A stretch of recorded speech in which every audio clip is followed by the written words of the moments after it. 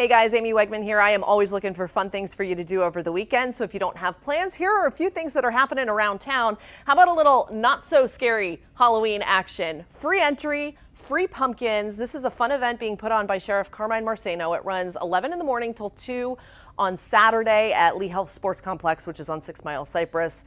You can even bring your pets to this one and dress them up. It sounds like a really good time. There's a local 9-year-old boy fighting brain cancer, and you can get in a workout on Saturday morning to help fight with his family. So his name is Isaac Roosh, and he is battling cancer. So you can go to Iron DNA Fitness and support him.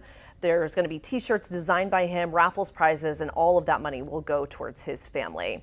Prost, how about some Oktoberfest in Cape Coral? This is the last weekend for the 39th annual Oktoberfest. They're going to have the German beer, the food, live music. It's a really good time. Some of the Fox 4 crew is going to be there Friday night. We're going to be pouring the beer for you and serving it. So if you want to stop by Friday night, we will be there. But Saturday and Sunday, it's going to be going all day long as well. And if you love stone crab, how about checking out the 2024 Stone Crab Festival? It's at Tin City this weekend in Naples, Friday, Saturday, and Sunday, free admission. There's going to be shopping, dining, live music. It's always a really good time, and who doesn't love stone crab? All right, that's going to do it for us. And no matter what you do this weekend, I hope you stay safe and have fun. Amy Wegman, Fox 4.